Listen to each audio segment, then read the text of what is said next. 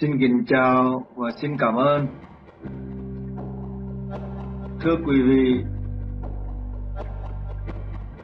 đất nước Việt Nam đã rơi vào tay của Tàu Cộng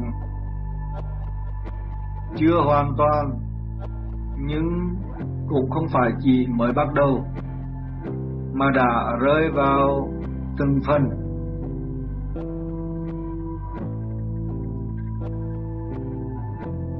Kỳ vừa rồi, ngày 5 tháng 3, lực lượng cơ động an ninh của Tàu Cộng đã công khai xuất hiện đàn áp đồng bào Việt Nam tại Sài Gòn. Điều này chứng tỏ rất nghiêm trọng, đó là lực lượng cơ động an ninh của Tàu Cộng đã công khai xuất hiện đàn áp đồng bào Việt Nam đi biểu tình. Điều này bộc lộ hai điều rất nghiêm trọng. Thứ nhất là những nhà lãnh đạo Cộng sản Việt Nam đã bất lực, không thể ngăn chặn được sự xuất hiện của lực lượng an ninh của Tàu Cộng, mà đành phải cho phép họ can thiệp vào. Thứ hai là có thể lực lượng an ninh Cộng sản Việt Nam khi đàn áp biểu tình thì có phần nương tay, có phần dao động trong tâm lý, cho nên họ phải mượn tay của lực lượng an ninh Tàu Cộng mà đàn áp lại đồng bào của mình. Đối với chúng ta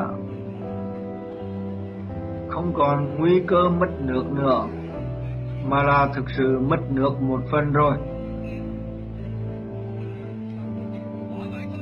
Chỉ còn thời gian thì hiện tượng mất nước càng ngày càng rõ hơn thôi.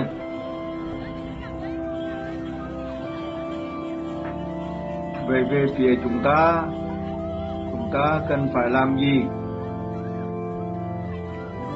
Rất tiếc là ở quốc nội hiện giờ,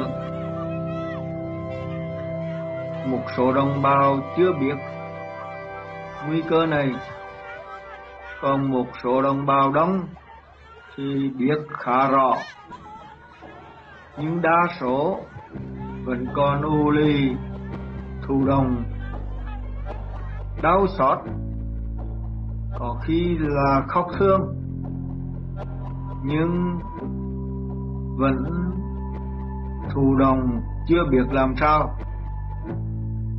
Tâm lý thụ động chưa biết làm gì này lây lan ở nơi cả giới trí thức, giới nhân sĩ, các chức sắc của các tôn giáo,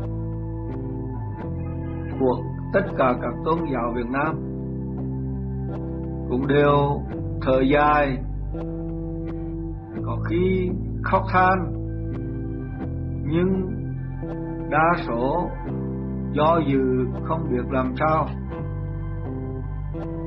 Chính vì vậy mà lần biểu tình vừa rồi chưa được thành công như dự kiến, nhưng dầu sao thì cũng đã khởi động được cái cuộc thực tập vĩ đại này. Sở dĩ chưa được thành công là vì đối phương dư những lợi thế hơn chúng ta rất nhiều. Lợi thế đầu tiên đó là họ kiểm soát được mạng thông tin,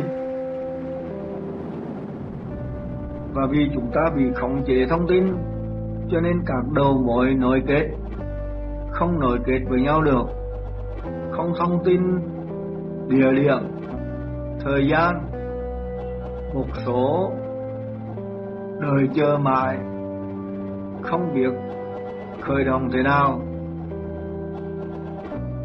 Những đầu mối thông tin này bị cắt điện thoại, cắt điện thư, bị canh gác chặt ở cửa nhà, cấm ra khỏi nhà.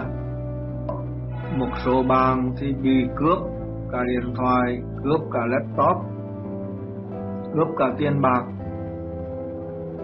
Rồi một số bị đánh, bị hăm dọa, bị đuổi việc, và một số bạn trẻ thì bị đuổi học. Tất cả những ngăn cản này khiến hệ thống thông tin của chúng ta gần như tê liệt. Nếu họ tiếp tục khống chế như vậy thì thật sự chúng ta gặp quá nhiều khó khăn. Và một phần là vì tâm lý dao động sau lần đàn áp đẫm máu ngày 14 tháng 2 năm 2017 này tại Diễn Châu, Nghệ An. Hơn 30 người dân bị thương nặng và cả hàng trăm giáo dân bị đánh.